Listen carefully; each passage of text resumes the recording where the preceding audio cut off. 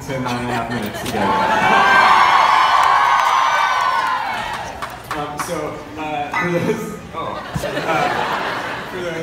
For those who don't know, I am Joe Iconis. I'm one of the this right here is my co-writer Joe Trace. And this right here is Chase Brock, our choreographer. Look at these beautiful men. And we just wanted to come out here to say a few words. I can't listen. I found myself a few times over the course of our 6-7 months. How long have we run? What is it? 6 months? Does anyone know? 6 months. 6, great. 6 months. Half a year. Yeah. Over the course of our half a year, I found myself on this stage making speeches like quite a bit. I've always just been like one of those people who is like, I don't need notes. I can just get up here and wing it. I'm just gonna, say thank you very much for applauding my desire to not prepare for things. But today I just wrote a few words right before I came to say, because emotions are very high. First of all, thank you for being the most incredible audience for any live performance I guess I've ever experienced.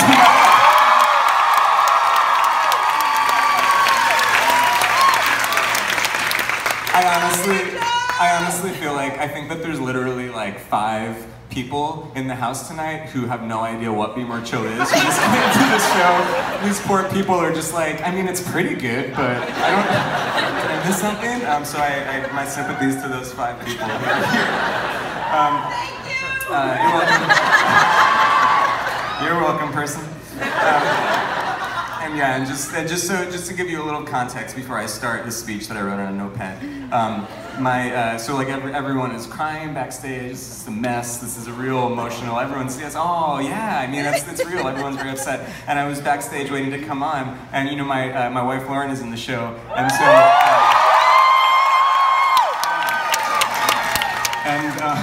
And Amanda, who works on the show, saw Lauren hysterically crying in a corner, and she said to me, "You should go over there and comfort your wife." And I looked at her, and I just went, "No," because I gotta worry about me right now. Okay, I'm gonna give my little speech. And if anybody wants to film anything that happens, I think it's okay. Thank you. So don't feel like you have to covertly bootleg the show like you've been doing for 6 fucking months.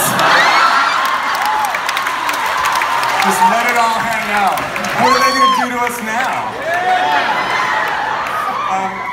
So listen, Be More Chill is a show that has defied odds every step of the way. Since it was born in New Jersey in 2015. This musical has been embraced, bullied, elevated, ignored, energized, and weirdly parodied. And it has survived and thrived. We were resurrected in a way that no musical has ever been resurrected. We got to New York City in a way that no musical has ever gotten to New York City, and then we got to Broadway in a way that no musical has ever gotten to Broadway. It's pretty cool. And yes, we are ending our Broadway run today, and that is a bummer. And I would like to just, so many people over the last few weeks, months, whatever, have, when they want to talk about the closing, they'll say it's closing, that's sad, but you should be so proud of what you accomplished. And I totally am, but also it's a bummer that things close. And so can we just do one collective aw on 3, just for the bummer aspect of the fact that the show is closing. Everyone please, 1, 2, 3. Aww. Thank you, now we took care of it, we're satisfied. But listen, if we had to end, how cool that we're ending like this. How cool that we're ending with a performance that was so passionate and insane and excited. And we're ending with our costumed heads held high. Proud of this thing that we made that was born out of love and honesty and loyalty and scrappiness and sequins and joy. Now, every single person in this room is part of this. This is a musical that got to Broadway and beyond.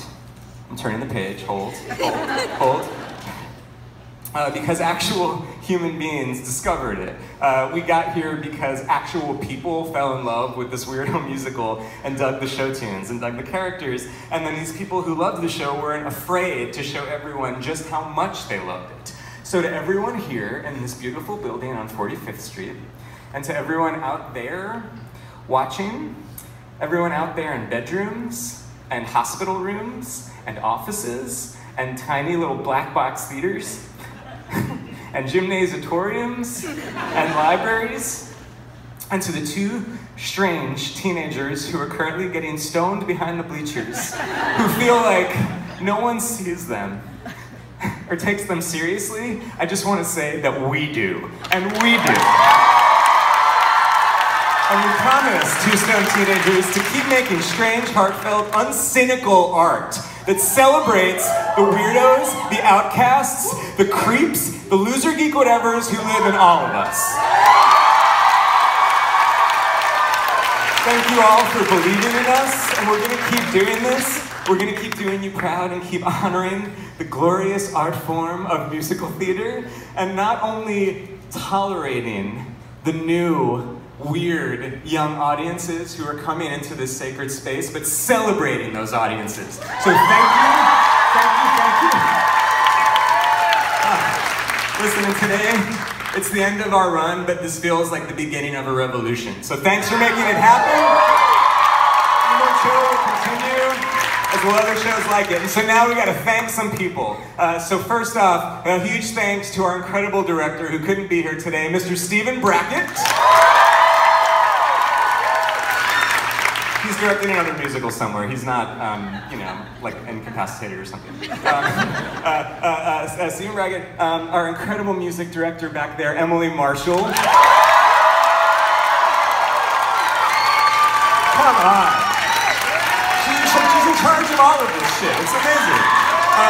Our incredible music team, Danielle and Jeff and Amanda Flynn, and Charlie Rosen, our orchestrator. He's also thank you to the entire staff of people here at the Lyceum, the people in the back, the people backstage. They're the most incredible human beings who work in this theater, who have been so tolerant and so cool about our insane musical coming in here. And these beautiful ushers who are so understanding. For this whole performance, there's been like 45 people who work on the show standing in the back, alternately hysterically crying and dancing, and all of the ushers, like, they didn't even kick anybody out. They tolerated, they're so wonderful. Thank you so much to our incredible designers, Bobby and Tyler and Beryl and Ryan and Dave. Thank you for these iconic looks.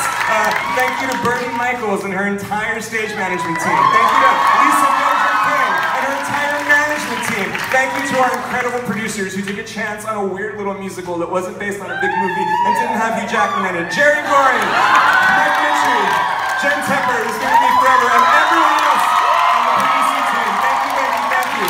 Thank you to Two River Theater, who made this possible, and to Ghostlight and Kurt Deutsch, who made this album. This never would have been possible without the album. Thank you guys for making it. And then thank you to the fellas on stage here. Chase Brock, who made this choreography. Yes, and to Chase Brock, and the amazing Joe Trace. And then the last person that we have to thank is the fellow who wrote the book, Be More Chill. Literally, none of this would have happened without him and the people that he created. So please, let's all give the biggest round of applause for the incredible, late, great Ned Vizzini.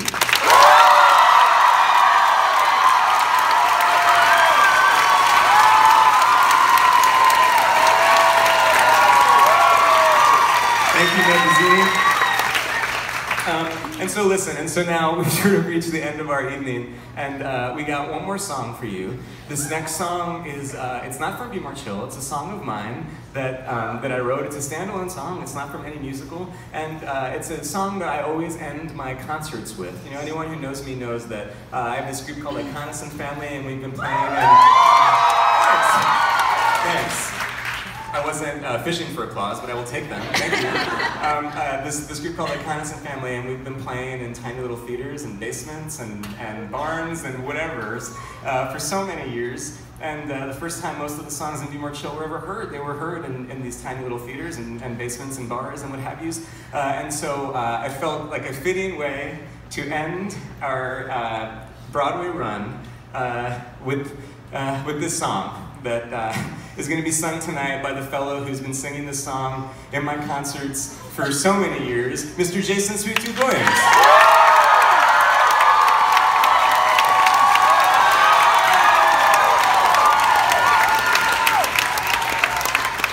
And so listen, Jason is going to he's going to have some backup, and the backup, they'll come out in a bit. All the people you're going to see on stage are people who have been playing with me, most of whom for no money, for so many years. I have a lot of people in my life who have been very supportive of me and who have really stuck with me through very hard times. And you're going to see some of them on the stage, so please be kind to them when they come out here. Yeah, and now Jason's going to sing.